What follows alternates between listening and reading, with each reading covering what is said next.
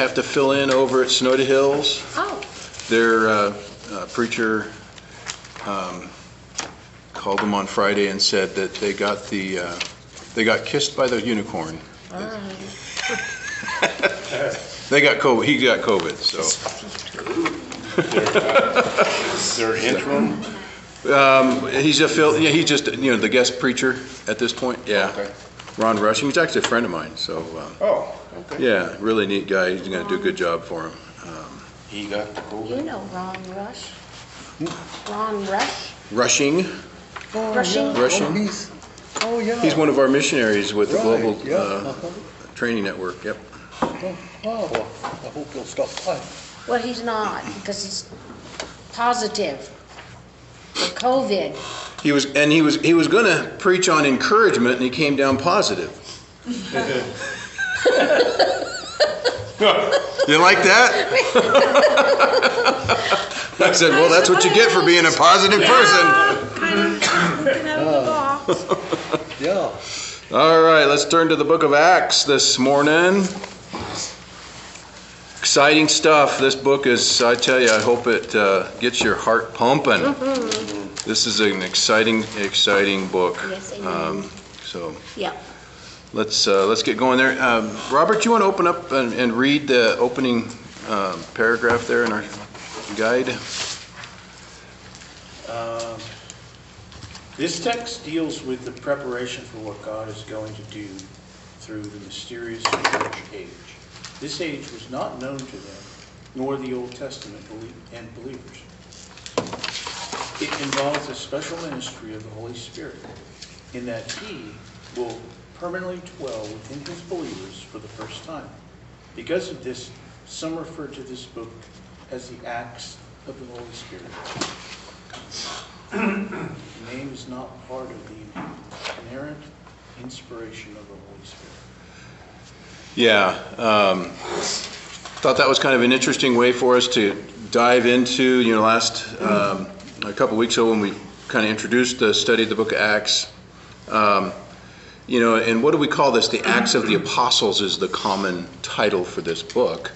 But I'll tell you, if I were to title it, and of course I'm not good at titles, I would call it the Acts of the Holy Spirit, because that's what we see throughout this book is the Holy Spirit's working and totally unknown to them. And the church age that we are in is not really fully revealed in the Old Testament. And we read that even in the book of Hebrews, how it was a mystery to the Old Testament believers. Types and shadows. Types and shadows, yeah. There's things you can point to in the Old Testament. Oh, yeah, well, that's kind of fulfilled in the church age, but they didn't know that was coming. And so we have to be patient with our Old Testament believers and our New Testament new believers. What did the early church have for the scriptures? The Torah. Genesis, Exodus, Numbers, Deuteronomy, maybe some of the Psalms. Right, just the Old Testament. Right, and we're going to actually read a little bit about how Peter knew his Old Testament and used it in the establishment of what's going on here. So we got to get ready to really understand the ministry of the Holy Spirit. Amen. Okay? All right, Deborah, you want to read the first question there? What did Jesus say would happen to them in verse 5b? Are we still chapter 1? Chapter 1, verse 5b. But you shall be baptized with the Holy Spirit not many days from now. Okay, so this is Jesus sharing, just before we get into the focus of our text today, that going to be what's going to happen a few days from then?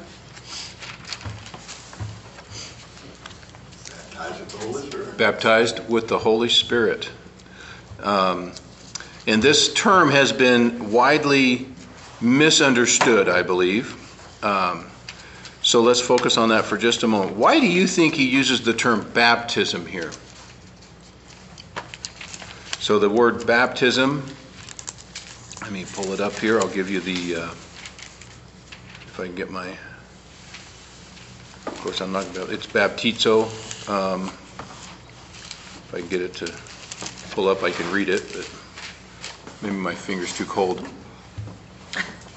Oh, maybe it's frozen. Yeah, it's not opening up. So baptism is the Greek word, or the English word that we use for the Greek word that's baptizo, and it means to be fully immersed. Okay? How does that apply to his statement that we are going to be baptized in the Holy Spirit? What does that mean? We were familiar with John's baptism, which was the immersion, and then Correct. Right. Yep. And that's beginning of verse 5, for John baptized with water. So he fully immersed people in water. And now he uses that term, he's going to baptize. So what would be the way you might understand the meaning of that? Being identified with the Holy Spirit. Okay, identified. Correct. So that was a part of even John's baptism, was to identify with his message of repentance. Good. I think that's a part of it. That's not all of it.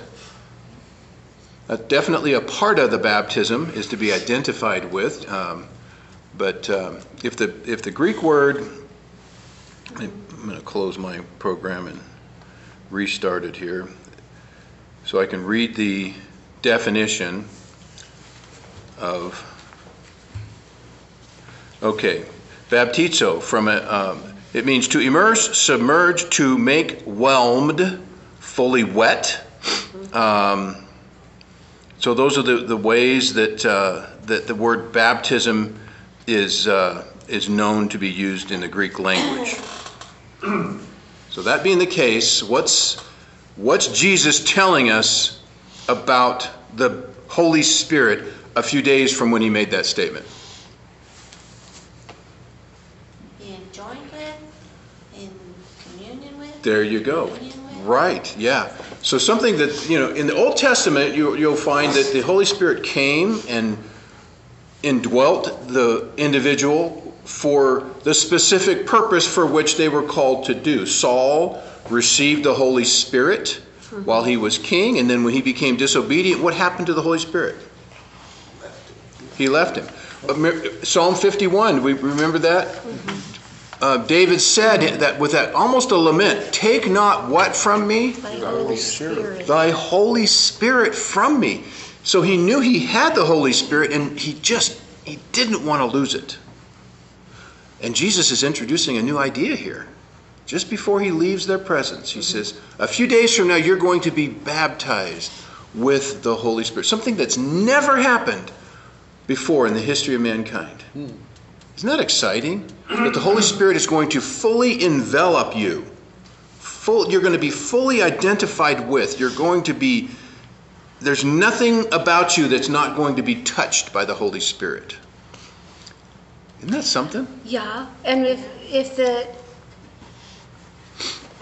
in the Old Testament, before the Pentecost or whatever, when the Holy Spirit was on people, it was it wasn't there for good. Correct. But the Holy Spirit, when Jesus sent him, he'll never leave. Correct. Yeah. Yep. And that's, Yeah, totally new to them. So it's a mind-blowing experience. And we're going to learn in chapter 2 just how boldly that's introduced. Now, with what he says here, but you will be baptized by the Holy Spirit not many days from now. What's the next question there, Woody, in introduction here? What did they have to do to experience this baptism? So is there anything in there that instructs us on what they had to do? Wait. They had to be believers. Yeah. He had to obey his command. He gave him a command to not leave Jerusalem, but to wait. Okay. Whoever said that. Right. So the ones that are going to be baptized by the Holy Spirit are the ones that hear what? Hear his word? His word. And are present at the time of that ministry, right? So that's all you have to do to be baptized by the Holy Spirit, is to receive it, to receive the baptism. There's nothing you do to earn it. Very important, because there's a group of people in the Christian world that will send the message to you that says you have to do something to receive the baptism of the Holy Spirit. And of course, if you're familiar with that line of thinking, what is the sign of the baptism of the Holy Spirit to that group of people? Speaking in tongues. He's been filled. I've been baptized this morning. Would you interpret what I just said? Yes. What did I just say? He said, you better be baptized in the Holy Spirit. No, that was a wrong interpretation. My interpretation is that's hogwash, is what I just said. No, it's really sad that there's a group that misinterprets such a key and beautiful part of Scripture to make the baptism of the Holy Spirit something that it's not. It's nothing they had to do, because actually in one message I was listening to, they said if you will go to the United Pentecostal website, it will tell you what you have to do to receive the baptism of the Holy Spirit. You have to do those things to be baptized. And I'm not. I never heard it put like that you have to do this or that, but that is more the evidence of being. That's what they will say, but that's not what their website says. Right. I've heard that you have to kind of practice. And you do have to practice. I was told one time when early in my faith walk, went to Pentecostal charismatic, and he just said to repeat after him. Oh. Yeah, like you say, practice, learn the language. Yeah. So let's be careful. We want to base our faith on what the Scripture says, and the acts of the Holy Spirit are often misinterpreted and misunderstood, and we have to be careful that we truly understand the Holy Spirit. Because why? It would be just like misunderstanding Jesus, wouldn't it? It would be like imparting things into Jesus that's not true. That Jesus came to reform society. That's not true. That Jesus was a good man that became the Son of God. That's not true. We would be offended if somebody came and taught something about Jesus that is not according to Scripture. And so the teachings about the Holy Spirit are a little bit more, a little bit less direct, and so it leads to people coming to the wrong conclusions, unfortunately.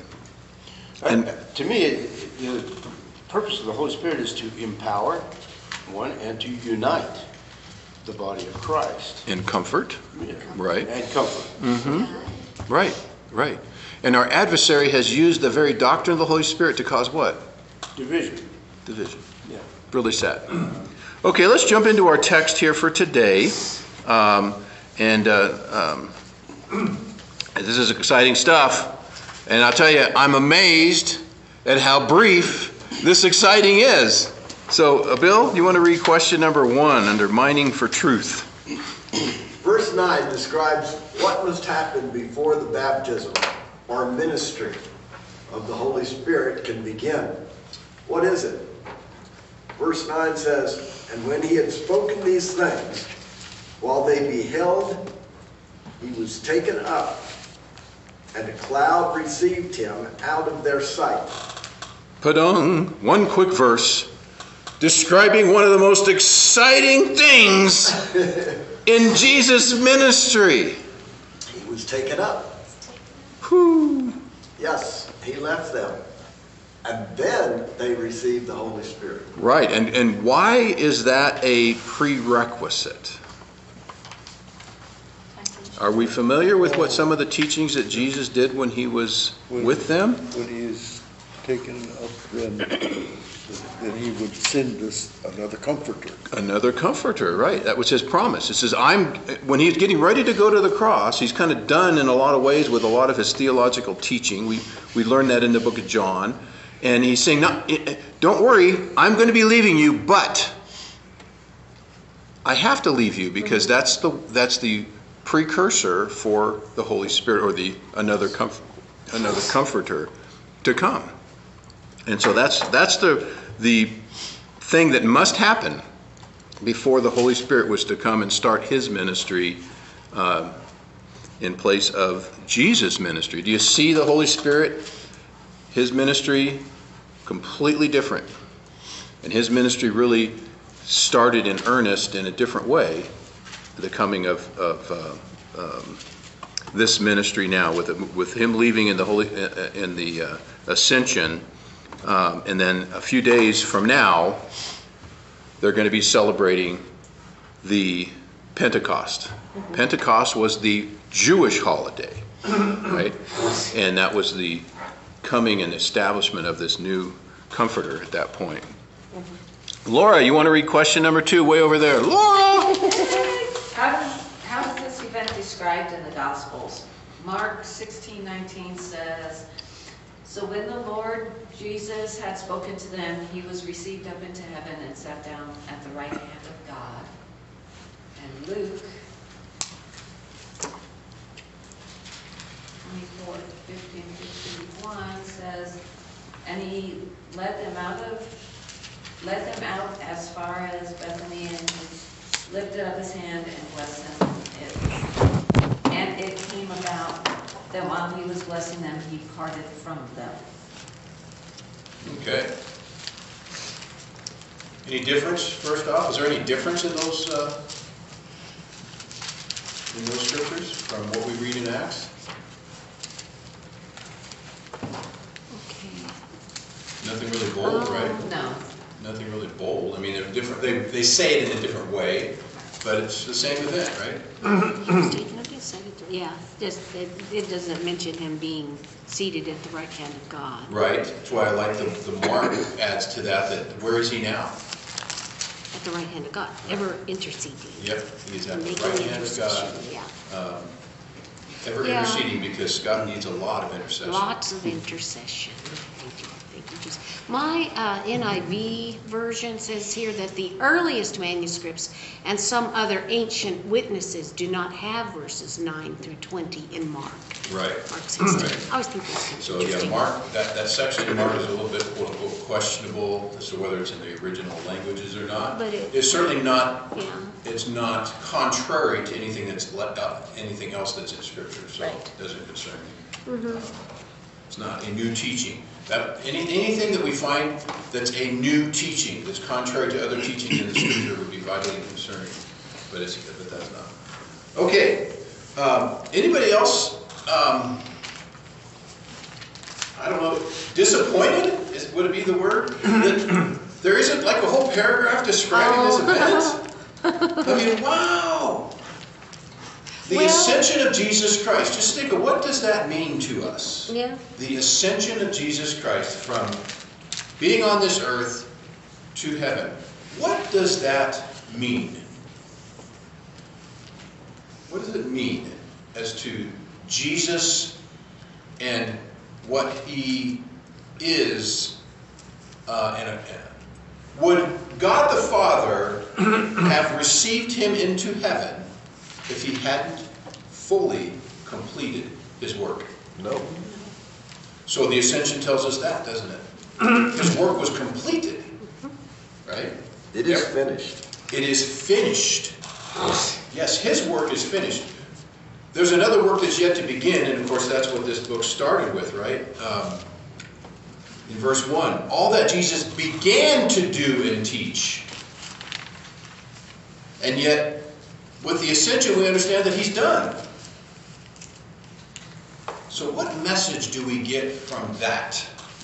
Jesus ascends up into heaven. His heavenly Father opens up his arms and says, "Welcome, well done, thy faithful servant. You've completed the work. You're done. You've fulfilled everything." And yet, in the book of Acts, it says all about what Jesus began to do and teach until the day when he was taken up into heaven. Is the ministry of Jesus done? Just begun. It's just begun, Bill. Yeah, and Laura shakes her head. She understands. It's not. So where is the ministry of Jesus continuing? Right here.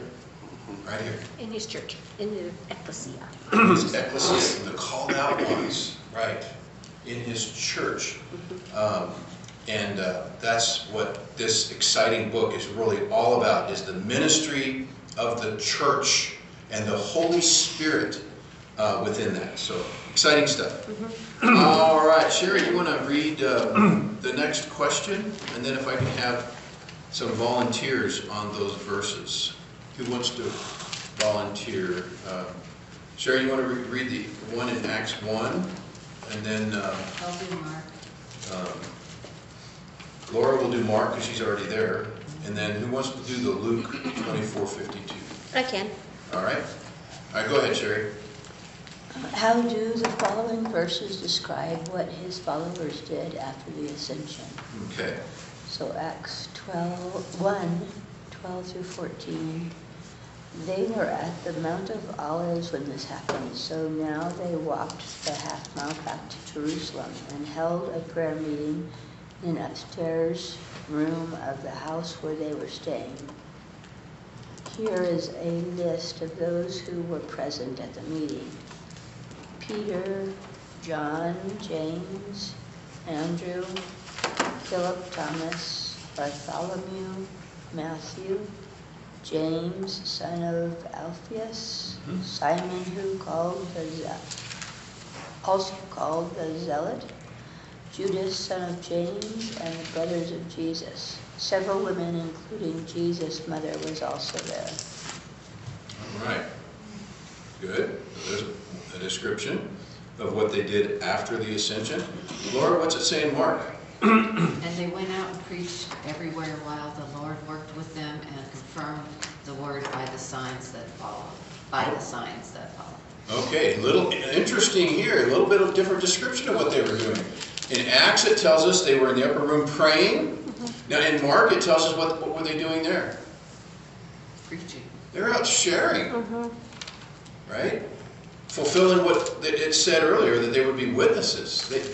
They couldn't. What is it when you experience something that is so dramatic? What do you just have to do? We'll tell somebody about it. You got to talk about it. Yeah, yeah. How many of you saw the Thunderbirds practicing over Sierra Vista this last week? Heard them. You heard them? Saw Sure. them on trails. I saw pictures on Facebook. Facebook, yeah. With you know. It was pretty neat. Yeah, yeah.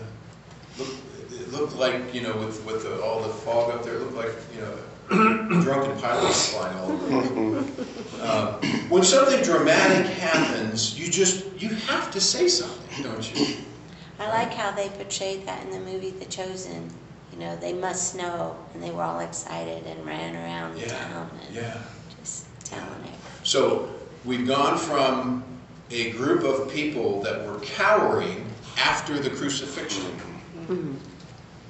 afraid they were going to be the next ones to die, and now what are they doing? Bold. Praising God, glorifying God, enjoying out, sharing there. Just in 40 days, that 40-day period from when Jesus was crucified and resurrected to the time now. 40 days. Wow, exciting stuff. Okay, what does it say in Luke? 24:52. Then they worshipped him and returned to Jerusalem with great joy. Isn't that something? Worshiping and joyful, yeah. It was. I'm sure it was a contagious joy and uncontainable that day. Yeah. People who saw him, what's wrong with you? What's overcome you? Yeah. Amen. I could not help but reminded of the term enthusiasm. Yes. They were enthusiastic, right? And I don't know if you remember what I shared a few weeks ago, the term enthusiasm. Enthusiastic means to be imparted with God. Theos, God. You know, and so they were filled with excitement from the Lord, and it just had to get out. It just could not be restrained. Yeah. They did not have to have any kind of evangelism courses. They didn't even have the filling of the Holy Spirit yet either. They were just speaking what they knew. And Right. Yeah.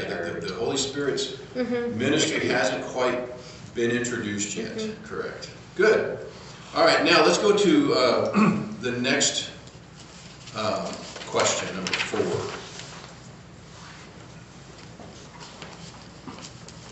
That would be Scott. Yeah. Right. Have a lot Read to Peter's read. speech in verse 15 through 26. So if we want to, do we want to just do a round robin there, and we'll just each read a verse? Sure. And then we'll go on to the questions.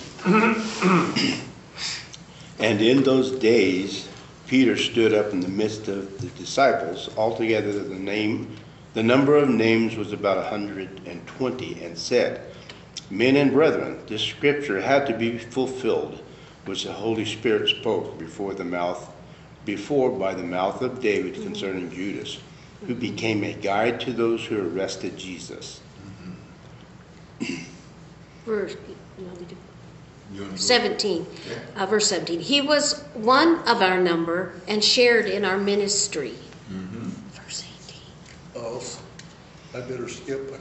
You can't You want to see it. skip? Can't see him today? I'm not looking too good today. Okay. Yep. You're looking fine to us. Here. Okay, verse 18. Now, this man acquired a field with the price of his wickedness, and falling headlong, he burst open in the middle, Ah, and all his intestines gushed out. nice. Pretty That's descriptive. pretty descriptive. Pretty descriptive, yeah. Go ahead, Robert. Everyone in Jerusalem heard about this, so they called that field in their language Ekodama, that is, field of blood. For it is written in the book of Psalms, Let his dwelling place be desolate, and let no one live in it. Let another take his office. 21. So now we must choose a replacement for Judas from among the men who were with us the entire time we were traveling with the Lord Jesus. Go ahead, Bill, verse 22. Beginning from the baptism of John unto that same day that he was taken up from us, must one be ordained to be a witness with us of the resurrection? Okay. Laura, 23. And he put forward 2 men, Joseph called Barsabbas, pronounced terribly, sorry, who was That also sounds called Justus, and Matthias. Okay.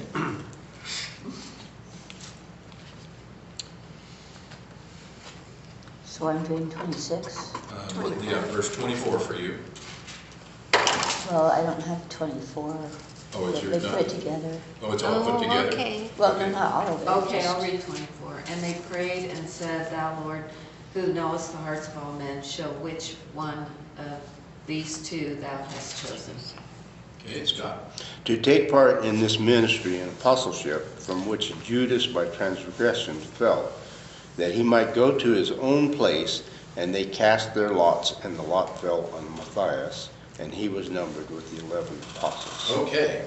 So this is Peter's first leadership, really, in what's about to happen. Peter's standing up and taking on some leadership here. And to me, that's always been an indication that the Holy Spirit really did fall on Peter. Because previous to that, he was denying the Lord. Exactly. Yep. Yep. Here he is now. Standing up boldly, leading this group of people. Yeah, it's exciting stuff. All right, so Scott, you want to read the question A there? How has Peter come to understand the actions of Judas? Verse 16. And then, excuse me, men and brethren, this scripture had to be fulfilled, which the Holy Spirit spoke before by the mouth of David concerning Judas, who became a guide to those who arrested Jesus. Okay, so how has he come to understand the actions of Judas? How would you explain it? Jesus had predicted it would happen, and they denied it first, and then now it's acknowledgement that Yeah, that's right. He was right. Right. Acknowledgement might be a great word to put in there, right? He acknowledged that it's something that had to happen, right? Yes. Even back in David's time, Say it it isn't was so. prophesied. Right. Yeah, way back in the book of Psalms it was talking about. And Peter has now come to a new realization.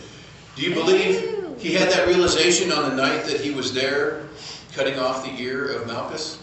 No, I think it happened when Jesus confronted him and he denied him 3 times, and then he was able to tell him he loved him 3 times. Right. In addition to that, right, and then I think we'll talk about it here, but some other things occurred in Peter. See, Jesus didn't stop his ministry at the resurrection. He enhanced it.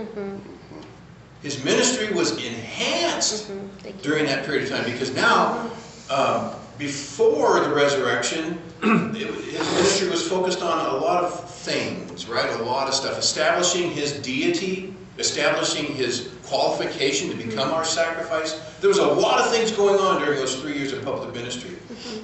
And then in 40 days, he gave a condensed seminary education to his followers. In addition to that, he breathed on them the Holy Spirit. So the Holy Spirit was already ministering in Peter's life, and we can see the change that's gone on in Peter. He's gone from timid to bold, right?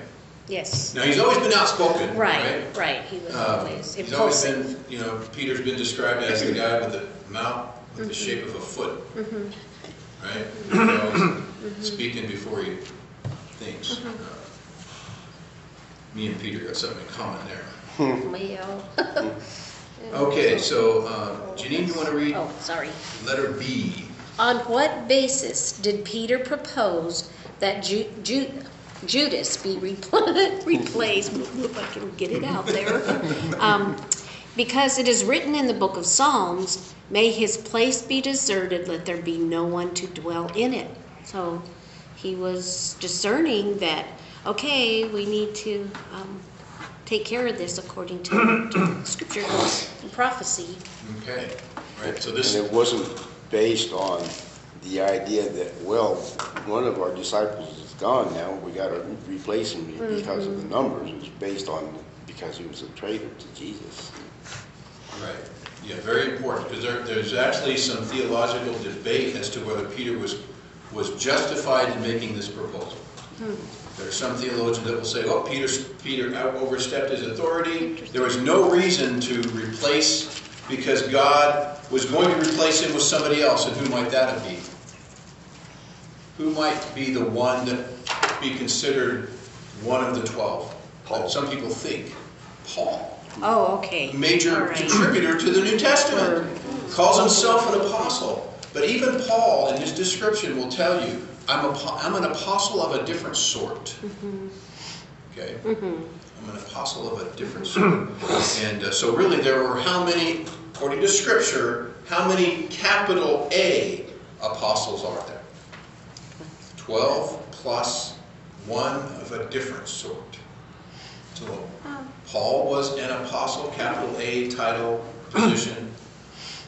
Small a, apostle means sent ones. So we are all apostles in the short A sense. We are all sent out, right? We are all to declare the enthusiasm that we have, right? We're to be witnesses to the enthusiasm we have, right? Okay, good.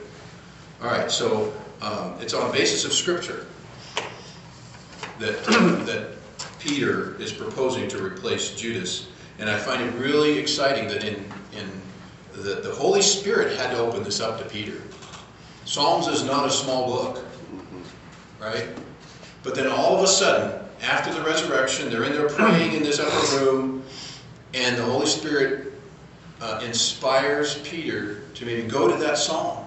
And there's actually 2 psalms referred to here. The first half of this comes from Psalm 69, and the second half comes from Psalm 109. So, did he just sit down and read all the Psalms and see, well, maybe, see if I can make up some sense? I believe the Holy Spirit led him to these Psalms. Well, where's the scripture, and it's when Jesus I think it was after he appeared to them, but he breathed on them. Correct, yep. Yeah, because I think you had talked about I that. think I'm gonna. Last maybe- week I or know, something. and I can't remember. So maybe they were going on that Yeah, too, you know? correct, yeah, yeah. And the very important, I can't remember if I've included it, I know I included it in my study, but whether I put it down in this thing or not. But yeah, there was a point where Jesus breathed on them. And they received the Might Holy have Spirit. been. So the apostles received the Holy Spirit at that time, not on the day of Pentecost. The day of Pentecost was a different manifestation. Okay. But they received the ministry of the Holy Spirit at that time directly from Jesus. Okay, so he's proposed it based on the authority of Scripture. So we can do that today, right? That's how we ought to live our lives, on the authority of Scripture. Not, and that's why last week when we shared the way how to share Jesus, we shared Jesus on the authority of my opinion, or what works for me, or I share Jesus on all kinds of arguments. No, we share Jesus on the authority of Scripture, so we want to get people to those 5 or 6 verses. Let the Word of God penetrate their heart. Let the Holy Spirit work through the power of the Scriptures, not your arguments. And that's too much in the term apologetics. There's a whole system of theology on apologetics, and it's good to know why you believe what you believe. It's great to be able to share that. But it can send the wrong message. Like Ravi Zacharias was a great apologist for the faith.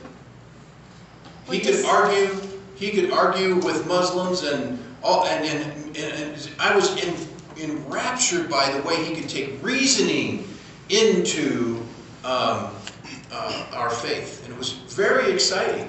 And I think his tagline was helping thinkers believe and believers think. Was his tagline. But not a lot of Scripture was shared in his apologetics. And his life ultimately reflected the lack of scriptural authority in his life. What a tragedy. So we have to be careful. Let's let the Scriptures speak. And when someone says, well, what do you think? At that point, when somebody asks you that question, you might just say, well, here's what I think. But what you need to say is, well, where is that based in your Scripture?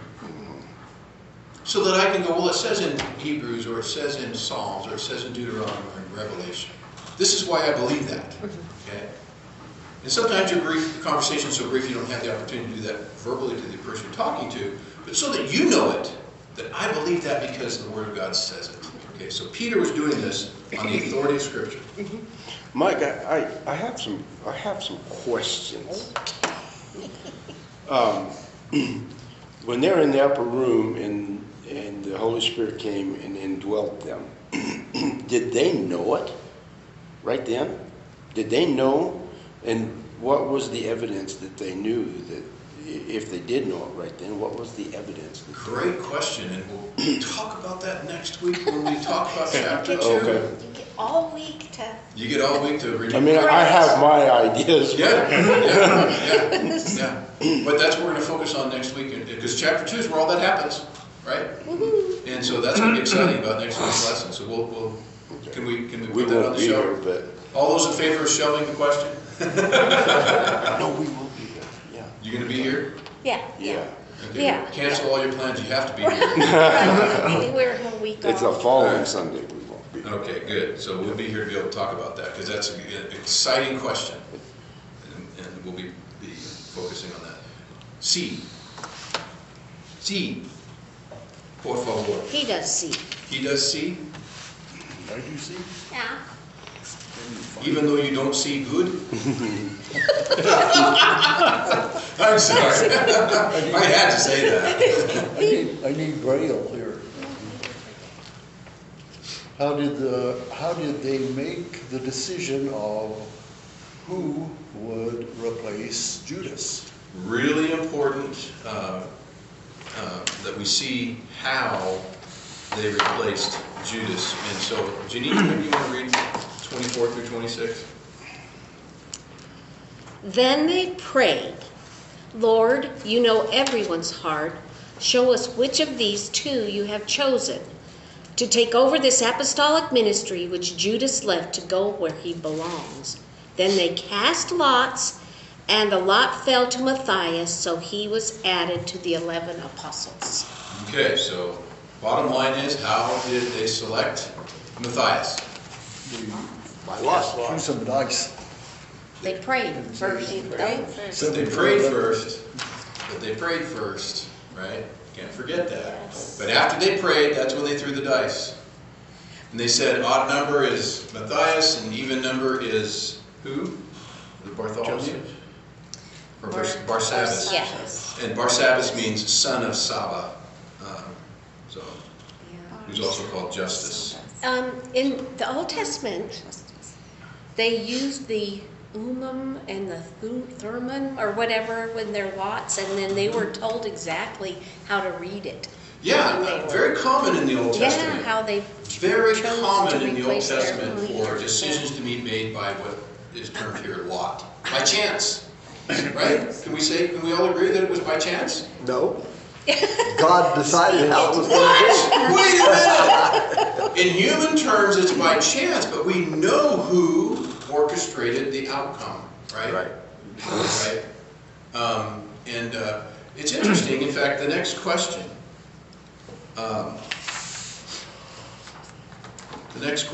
How is this similar to the way the others were chosen?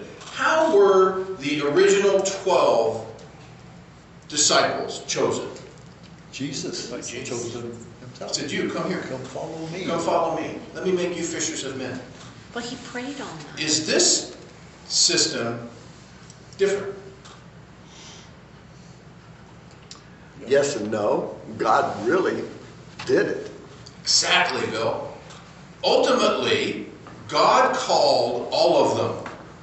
And that's how this was used at that time. Okay? God used the system of lot or chance to call them. It was not human. People were not involved. They didn't say all in favor. Right. The people chose the two to present after prayer. And so that's where God used the people. They selected a couple within them. But who's the one that chose which one? It was God. And it's very important that we see that here. That God is involved in how that came out. So there's a similarity, but it's different and the same, right? It's different because Jesus didn't throw the lots and say, okay, which one is it going to be, Matthew or Joe? Matthew, okay. No, Jesus chose them. Picked names out of a hat or something. Picked names out of a hat. Right. Yeah. Jesus chose each one of them for his purposes, and one of them was the devil. One of them was Judas. And in the same way, he chose Matthias. Behold an Israelite in whom there is no guile. Mm-hmm. Yeah. Yeah. So he was still a wily Jew. He was No guile. No guile. Okay. Robert, do you want to read C2? C2? This is the last time Scripture refers to the use of lots in making a decision. How are we to make decisions now? James 1:5 and 5:13-18. He wants us to pray. He wants us to pray for sure. Yeah. So that avenue stays active, doesn't it? The first thing they did was pray. Yeah. Then they threw lots because that's where they got the sign from the Lord. If any of you lacks wisdom, he should ask God, who gives generously to all without finding fault, and it will be given to him. Okay. 1:5. So, again, even in that, it involves prayer, doesn't it? See how prayer is vitally important in our lives to give us wisdom. But before we move on and, talk about Matthias and his being chosen, whatever, but the scripture says that he Jesus had followers, and then he spent all night praying in the garden, and then the next day he chose the 12. And then, obviously, Jesus is one of them. But then it says that Matthias was one of his followers also.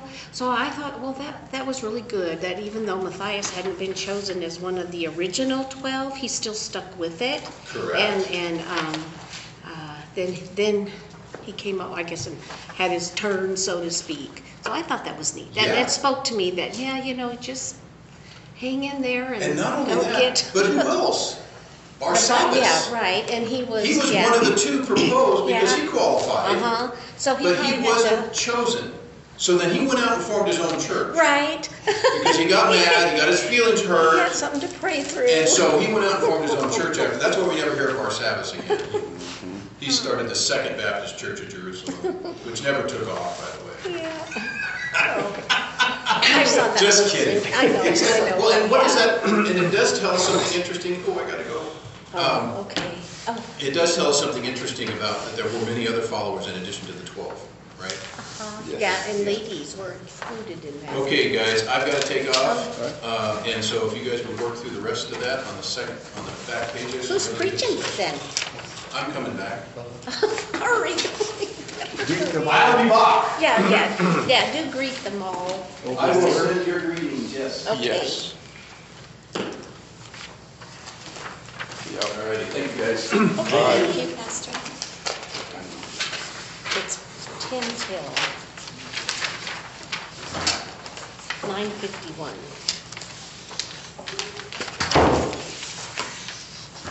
We gotta finish the second side. Can't leave without the phone. Can I read the next part? Better grab your phone. James 5:13 to 18. Yeah, read the James 1.